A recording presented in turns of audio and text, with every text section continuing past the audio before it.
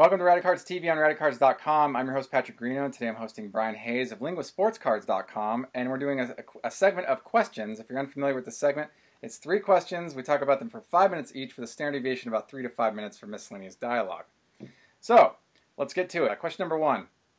With regard to product options, when does choice become a problem? When does choice become a problem? Let me think.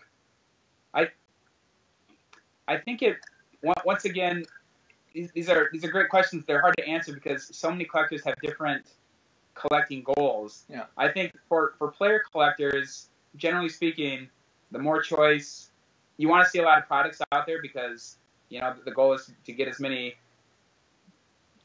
cards of your guys as you can, and the more different sets and products out there, that gives you more options to chase. For other collectors, you know, especially people looking to maybe build sets and stuff, it gets to be a problem when the market as a whole doesn't have time to absorb a new product. One product comes out, you know, and then the next week another one comes out. When that happens, when there's this overlapping of products coming out, the market can't absorb them. Products come and go, and there's just no time for anyone to really get a sense of a product. What's in it? What's not in it? What are its strengths and weaknesses? It's just on to the next thing. And so I would say, generally speaking, you know, when it gets to be the point where one product is still sort of in its release mode, and then just another product is sort of jumping on top of it, that gets to be too much, and that's something that, you know, I personally don't like. You know, choice at some point, choice can be demotivating, right? Because if we go and we see, say, a menu at a restaurant, you know, I used to go to In-N-Out Burger and they have like 3 items. It's really easy. You go in there, you're like number 2 with animal style or whatever. They're like hidden menu. It's easy because I can see, and even in my peripheral, everything that exists.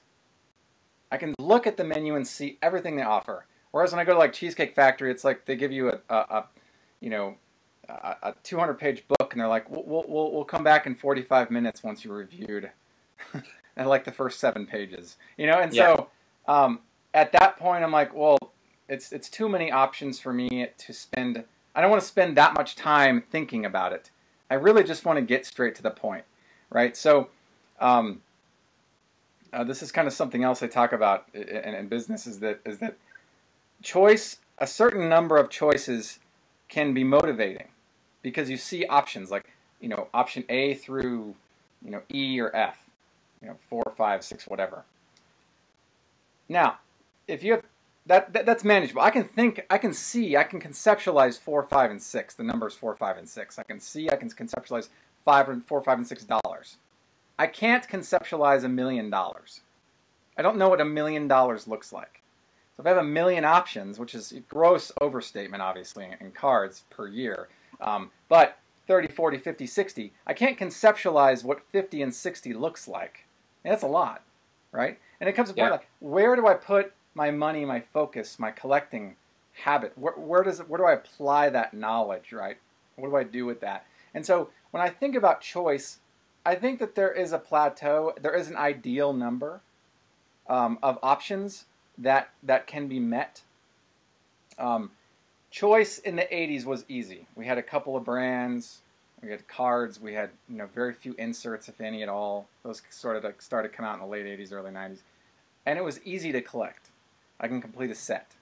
You know, as years went on, more and more companies produced more releases, more insert sets, more parallels. I mean, it becomes almost to a point where, you know, at least the way I collect, there's a certain year where there's a drop-off for me. I just don't collect beyond that year because it's too much. I have too many options. I don't know which Albert Pujols rookie to buy in my price range.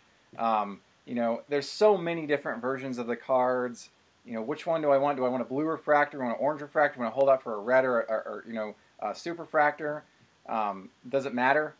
Do I want to stick with a base auto or a refractor auto? I mean, where does it become too many options for me to be like, you know what, hands up, I'm just going to stick with what I know, and I'm going to walk from there, and I'm good. So it's always interesting to see when I see too much of something. It's almost like I don't want to buy any of them. It's almost like humans are attracted to scarcity, right? Scarcity. So, Yep. If we see one of something, we know it's rare, so we want it. But if we see a million of them, we're like, well, I guess I don't really want this anymore because there's so many of them out there, right? So if I see a brick of, perfect example is a buddy of mine has a brick of Jack Morris 78 Topps rookie cards, a brick of like 200, 300 straight, solid brick of them.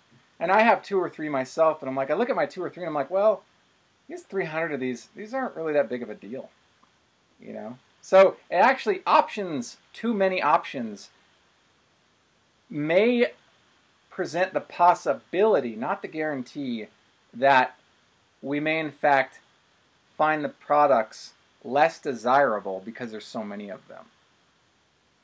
Thoughts? Yeah, no, I think all these things are legit. I think all this is all the more reason why collectors now tend to specialize much more than they used to. It used to be, let's say the 80s and before, collectors, they could go after all the major sets out there because there just weren't that many, like you're saying. Now, if collectors don't have some sort of focus, some sort of drive to their collection, you just get overwhelmed. No matter what you do, like it's just impossible. There's too many sets. Even with all the sole licensees for the major sports now, one company, there's just so many products that without some jurisdiction to the cards that you're going to buy, you're just going to drown in all the sets, and that's a big change to how things used to be. I'd be very curious. We started collecting, I think, in the near the same time frame. For collectors who are new to the hobby, let's say who came in like post 2000, or mid 90s later, what their feelings would be. Collectors, I mean, a lot of collectors left, but for relatively new collectors, what their feelings would be, because they might not have so much those experiences in like the 80s and before to make the comparison to fewer sets, which allow for more general collections as opposed to now where collections tend to be more specific. Good stuff, man. I'm glad we covered that. Interesting stuff. So, question 2.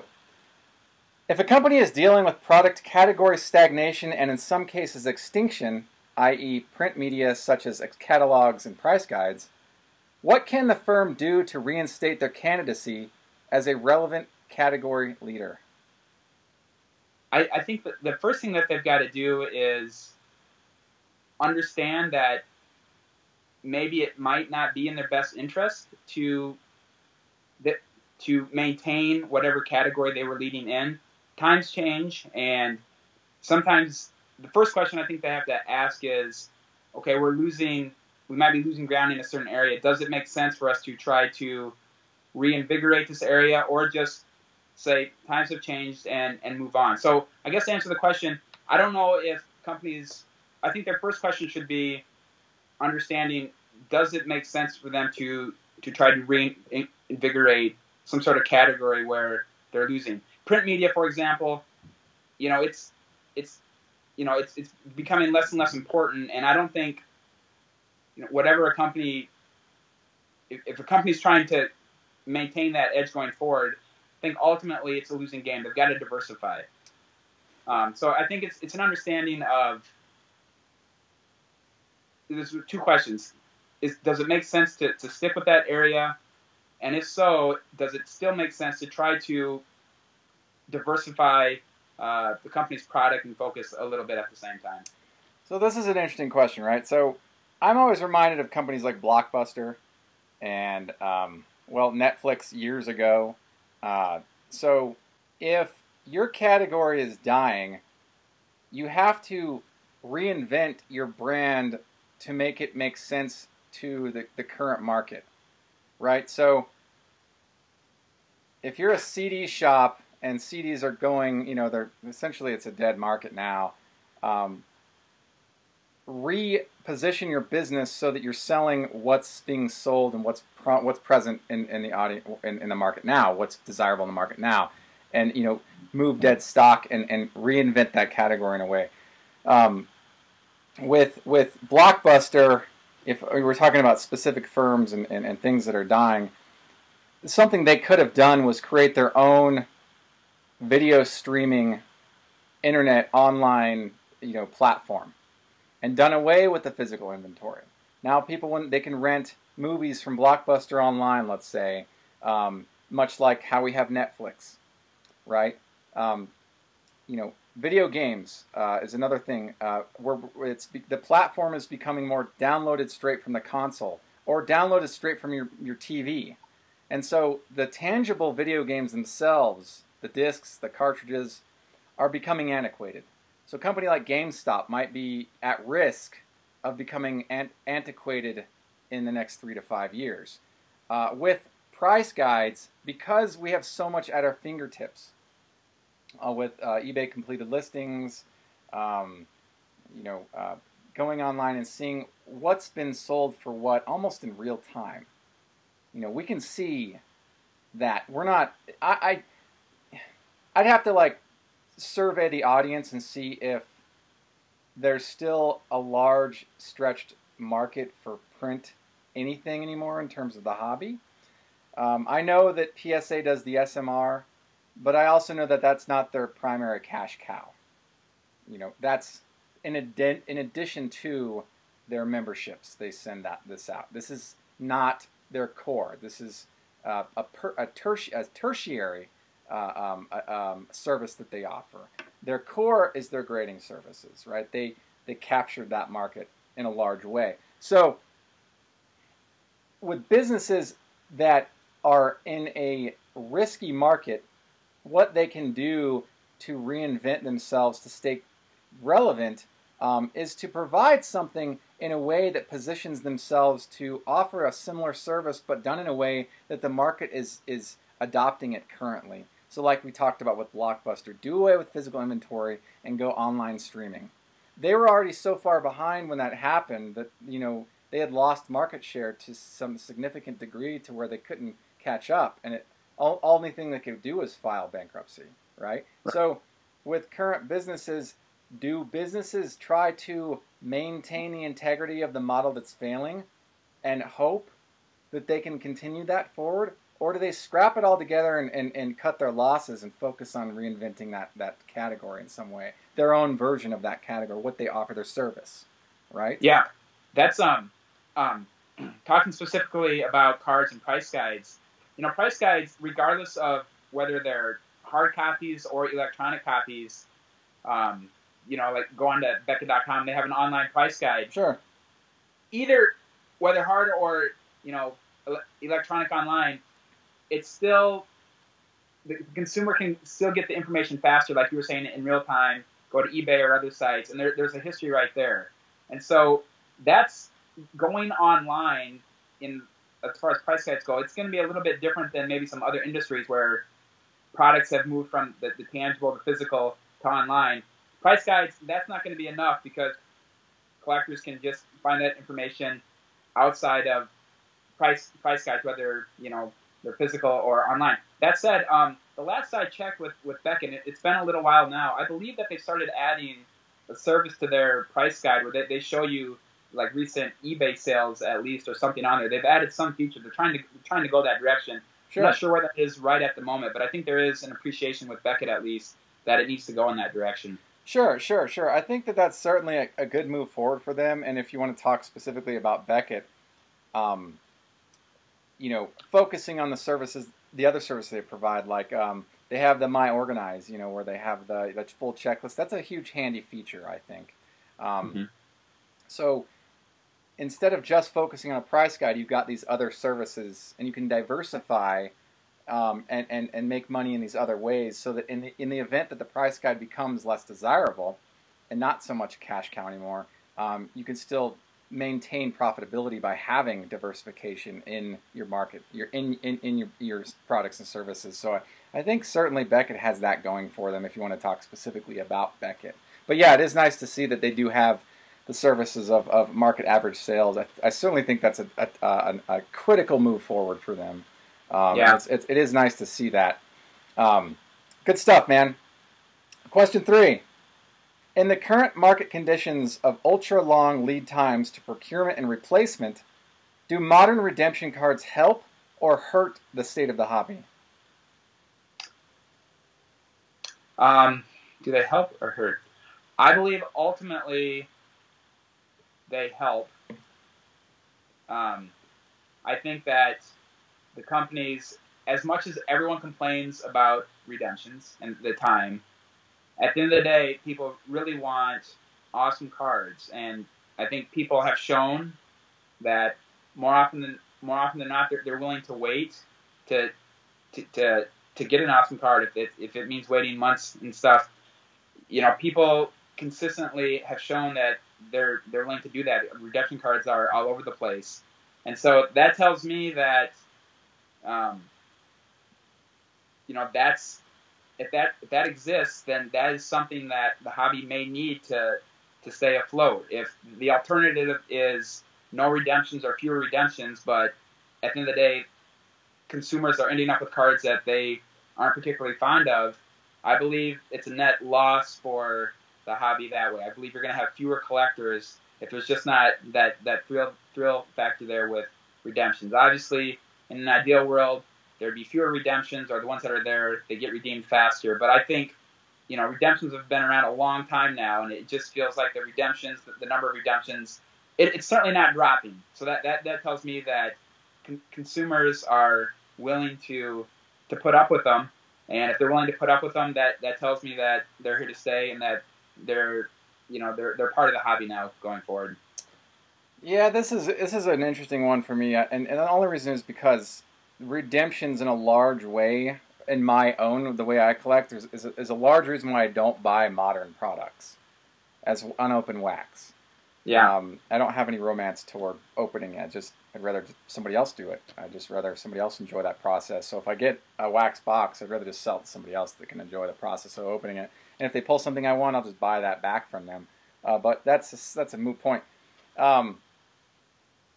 Redemptions, interestingly enough, if I pull a piece of cardboard that says you're due to receive, X, Y, and Z number to 5, refractor, auto, jersey, whatever, and I send it in and I don't hear back for, say, I've heard horror stories of 4 years long wait times, and then they don't even get the card they sent in for. So it's like, is that doing a service or a disservice to the consumer? With redemption cards, I've heard these just tremendously undesirable situations where consumers have had to wait years to procure their redemption card, and then sometimes when they get them, they're not actually in fact the same card that's listed on the redemption card, cardboard piece. So, is that a good service or a negative service to a consumer? Because I feel like consumers, the definition of consuming is having it, right? So if I'm getting something where I have to wait now, it almost compromises the integrity of the very definition of consumption. And so if I want to have a card to send in and wait, it better be a darn good card, for one, because I'm not having to wait for it. And usually they are. And I will say that. And I understand the redemption process. To my understanding, it works like this. We can move the product out faster if we put the redemptions in with the expectation we'll have the cards back from the player if they're signed or whatever, and then we can just deliver them when we get them back. I get it. Sure, it's a great process. But I also understand the consumer may take the brunt end of that because now they have to wait a long time to get something which they are not actually guaranteed. They might get a replacement because, say, the company didn't get those cards back from the player or whatever else. I often think about this. Now, again, the cards generally are high-end cards, which, and as they should be. Every right they should be, because consumers are left to wait for these procurements. I think about this sometimes with modern, especially with high-end, when people are forking over, large sums of money, and then they get a redemption card. I'm like, well, you're already paying so much. You should just have the card in hand when you buy. That's what I think about, because I care about the consumer. I always care about consumers, and so, especially with collectors, I care about them, and I want collectors to be able to get what they receive, with minimal wait times. I totally agree with you, but I have heard the argument a couple of times from different people that redemptions actually give you the thrill of obtaining the card twice. You get a thrill when you open a pack and you get a redemption and you know, wow, this is a great card. I'm going to have a great card. And then you send it away, and then it might be, who knows how long. You wait a substantial amount of time, but then one day that card actually does arrive and you get like another rush. It's like feeling that rush 2 times. So, I mean, I'm not saying that I personally agree with it, but I've heard that argument before. And I guess it all depends, assuming that you get the card that you really wanted, maybe it makes it worthwhile to wait, to have sort of that rush feeling twice. But like you said, like if you're waiting 4 years, I mean, that's ridiculous. And I don't know what the quote unquote reasonable time is. It's always going to differ. But it's just interesting how people have different expectations and reactions to redemptions. And once again, it's such a common part of the modern hobby that if you're collecting nowadays and ripping open a lot of packages or boxes, that's just part of collecting. That's just part of the process. Pulling redemptions. Oh, this is redemption. I'm going to have to wait. And if that's what you're familiar with and that's what then it's maybe just something that you can accept a little bit easier than maybe in the past. Sure. Good stuff, man. Awesome stuff. So thank you for being a part of this segment of questions, Brian. No problem. Anytime. Thank you for watching another episode of Radicards TV on Radicards.com. And until next time, enjoy collecting. If you like this video, please subscribe. Enjoy collecting. Thank you.